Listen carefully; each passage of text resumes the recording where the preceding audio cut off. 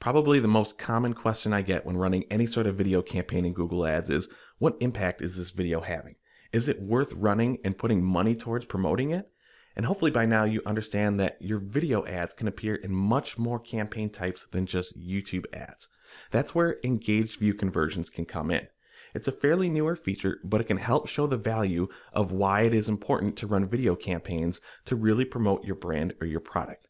In this video, we're going to show you what engaged view conversions are, how they work, what campaign types can use and view engaged view conversion metrics, where you can edit the default conversion window within Google Ads, and how you can look at those metrics within your reporting.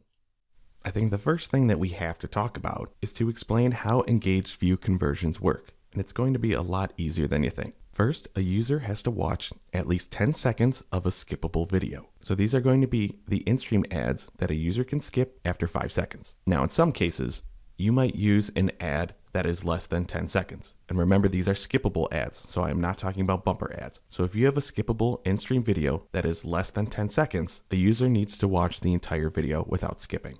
After a user watches the video, in one of the two requirements that I just mentioned, it's either or, the user then must convert within the engaged view window. And we're going to talk about engaged view windows coming up. And then a really important part is that we have to remember these are view through conversions. If the user clicks on the ad and eventually converts, that will not count as any sort of view through conversion. If the user clicked on the ad, those are going to count through your click through metrics. As I said in the intro, the whole point of this type of conversion is to try to prove the impact your video ads are having by someone just seeing it. So now we can move on and start talking about which types of campaigns can report on engaged view conversions. The first one is a no-brainer. Pretty much been talking about video for the most part. However, it's not all types of video campaigns within Google Ads. These are going to be the video action campaigns, whether it's TrueView for Action or the newer pure video action campaigns. I'm not going to explain further what a video action campaign is. I already created a video about it, so you can check that out here. But pretty much it's really conversion focused. If you're really focused on getting leads, getting sales, driving traffic to the website, pretty much your goal is to user to actually do something and not just see your ad. Next, engaged view conversions are available for display campaigns. This is because you can add videos to your responsive display ads. And these display ads containing your video can appear on a variety of websites and apps. Just like a Performance Max campaign, if you do not hand select the videos that you would want to appear within your responsive display ads, Google can still create videos based upon the assets and the text that you have uploaded into the ad. I always like to have that control, so I would still recommend creating your own video and adding it to all of your responsive display ads. If you don't know how to create your own video, there is a newer builder tool available within the asset library, and you can check out a video we made about it right here. And the last campaign type for now is the universal app campaign. It is a big part of app download campaigns, so you'll be able to look at engaged view conversions on this level as well. Now I keep saying for now, because we know videos are available in other campaign types, like Performance Max. I'm not saying engaged view conversions are coming to those campaigns anytime soon, and I haven't heard anything from Google saying that they are, but it would be something I would just try to keep an eye out for it if you are really focused on adding more videos to different campaign types. Now, I want to hop into Google Ads so I can show you where you can view the engaged view conversions reporting. First, we're going to talk about display engaged view conversions reporting. This one doesn't give you as much clear-cut information on engaged view conversions, but I at least have to show you where they live. So you can see in the top navigation, I'm only looking at display campaigns here, and you want to make sure that you have the all conversions columns added to your report. If you don't know where that is, head up to columns, then you can modify your columns, and then find the row for conversions, and there we see the option a little bit further down below. So you just need to apply that, which we already have done. And now we're back to the main screen. So you see for this one campaign that's enabled, the difference between the conversions column and the all conversions column. Engaged view conversions for display are included in the all conversions column. So this not only includes the conversions column information, but it also includes other type of information like phone calls, store visits, and yes, the engaged view conversions. Again, it doesn't give you the best information, but that's all we have for now for display. The better type of reporting is for video and app campaigns. So let me show you in a different account. So right now I am just looking at video campaigns within this specific account. And I know pretty much all of them are running video action campaigns. It's another reminder, it has to be video action campaigns or TrueView for action. So you may not see this for all of your video campaigns if you're trying to look at engaged view reporting. But for videos and apps, just go to segment, head down to conversions, and then segment by ad event type.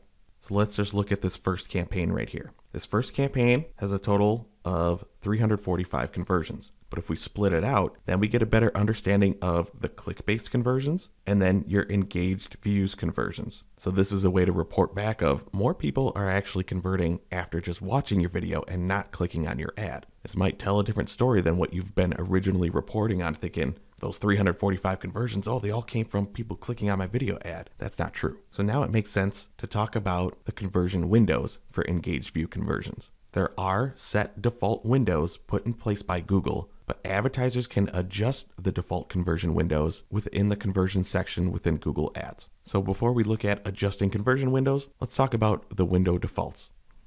I'm going to start off with video again, but the default conversion window for your video campaigns, whether it's the video action campaign or the TrueView for action campaign, is going to be 3 days. That is, someone views the video, doesn't click on the ad, but they convert through some other means within 3 days. For display campaigns, the default conversion window for engaged view is also 3 days. And then for app campaigns, it's going to be split into 2 categories. For the app campaign objective for installs, the engaged view conversion window default is 2 days. And then for the app engagement objective, the engaged view conversion window is only 1 day. So these are the defaults put in place by Google Ads. But as I said earlier, the advertiser has the ability to adjust the conversion windows. So let's hop back into Google Ads and I'll show you how to do this. I'm in the conversion section within Google Ads. To find that, you would go up to your tools and settings, and then under measurement, it's the first option, conversions. So I can click on any one of these conversion actions and edit them if need be. I'll show you how to do that in a little bit. But if you're creating brand new conversion actions, you can adjust the engaged view conversion window right away. So you would go up, click on new conversion action. There's a few other steps. I already have another window open. Eventually you'll get to some point. I'm going to add a conversion action manually. Just going to scroll down because you can fill out the other information as you want. And there we see engaged view conversion window. This one's defaulting to 3 days. I chose a website-based conversion action. But then for each conversion that you create, you can choose how long you want to track the conversion after someone just watches the video, at least 10 seconds. So for these, there's a few default options. If you go up to custom, don't think you can get too crazy with it. I try to put in a larger number. It's telling me you can only enter anything between 1 and 30 days. 30 days is already a default option, so you could just choose 30 days if you want to max out the window. But for whatever reason, if you want to add something weird, you have the ability to do so. I have another account that's running app campaigns. I'm going to head on up to that one. I understand I have a ton of stuff blurred out, but you can see from the Firebase events over here that it is an app-based conversion. The goal here is downloads, so my default conversion window is 2 days, focusing on downloads. This was an action that was automatically set up when we were using GA4, so I can go into Edit Settings, open up the conversion window, and then if I go and click to adjust, we see the app options are different. I cannot customize it. I just have 1 day, 2 days, or 3 days. I'm just going to maximize this one, and then I can go and save it.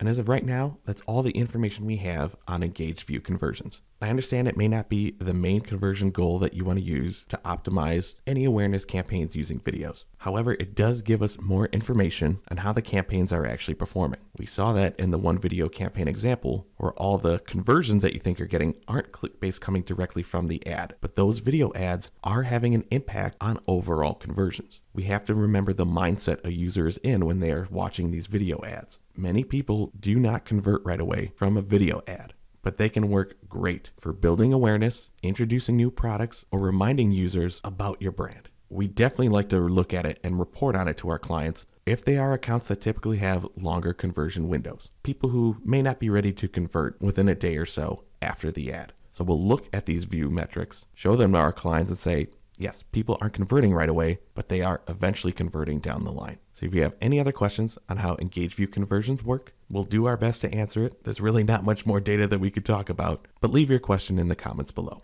Thanks for watching our video. If you found it useful, give us a thumbs up below. We release a new video at least once a week, so if you want to see more from the Paid Media Pros channel, be sure to subscribe.